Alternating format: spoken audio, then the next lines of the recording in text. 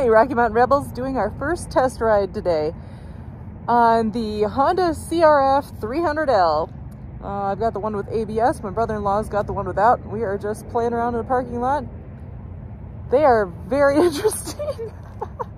So what I'm going to do is I'm going to ride it around for a while, and then I will do a video probably back at home talking about my thoughts on it, but it is very different than my Rebel. That's all I can say right now. Amazing.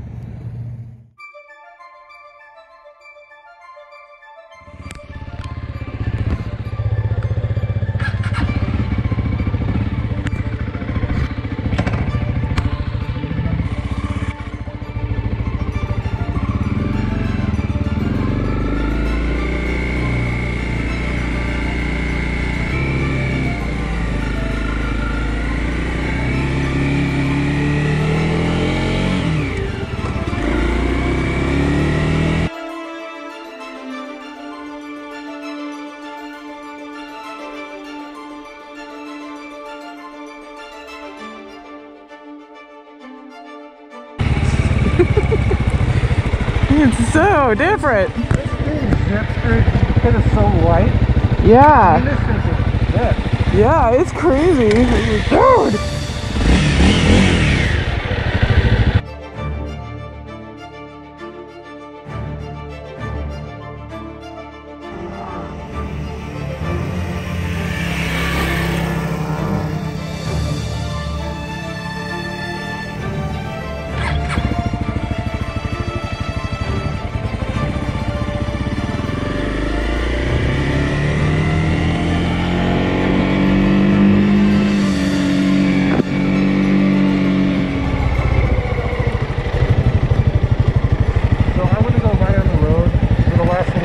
Okay. So I think I want to just ride to the end of that road and then turn around and go back to the dealership.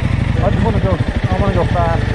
I want to go faster. I wish we had our, just a little hill or a little, you know, even if there were some decent potholes in here so we could play a little bit more. It's so nimble. It's so nimble. The clutch is really nice, I think. Yeah, I like the, well, I don't like the clutch on the 300. I never have, but this, I'm loving the shocks. It's like, whoa, I feel like I'm floating. Alright, so I'm going to go that way, go past the dealership, then turn around and then go back to the dealership. Okay. I guess I'll follow you.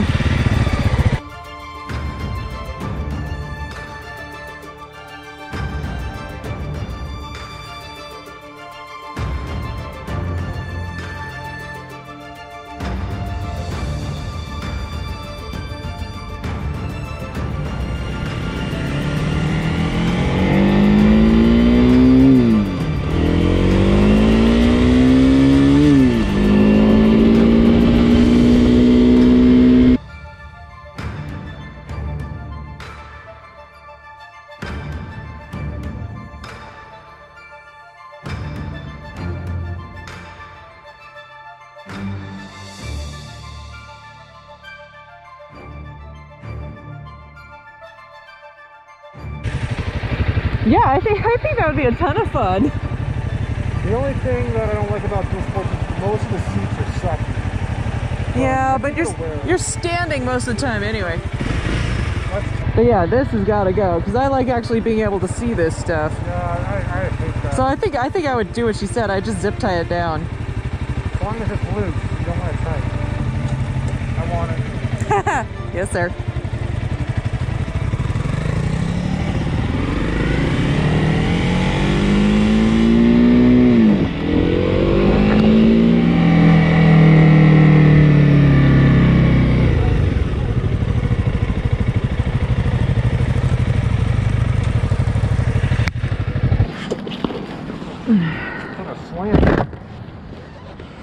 So then the question is 1 or 2?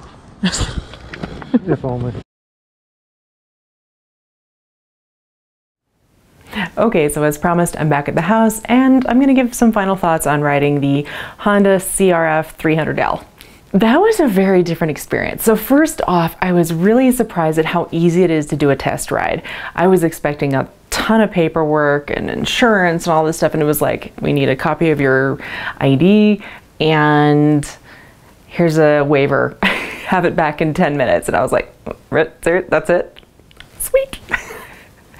So we took it out.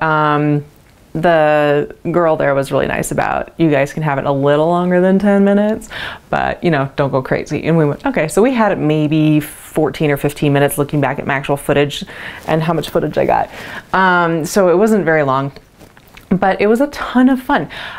First thing that I noticed getting on this thing, so I sat on it in the store before we took them outside, and I didn't think I could flat foot it. Now I'm actually pretty tall. I'm about 5'11", so I'm fairly tall, and the seat height on this is what, 34.7. Okay, it's 34.7, and the Rebel is 27.5, I think. So what I'm used to is a way lower.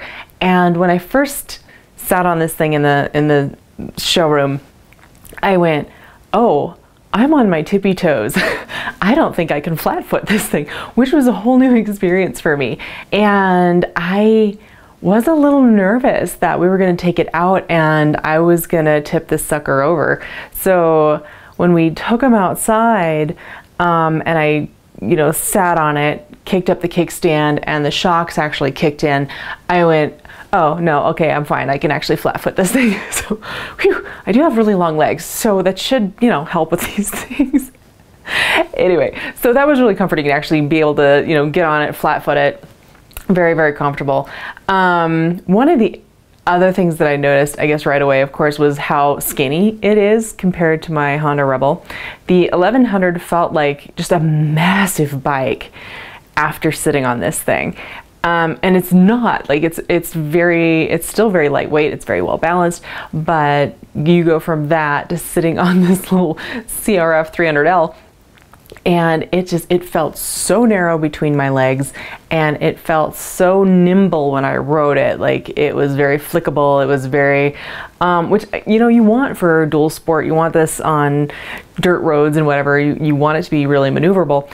And I'm obviously not used to that. So it was a different experience, but a lot of fun. I guess I should talk about the shocks. So the shocks on this thing made me want to replace the shocks on the Rebel. And I hear people complain about the Rebel 1100 and the shocks, and how, especially the rear shocks, need to either be adjusted or replaced.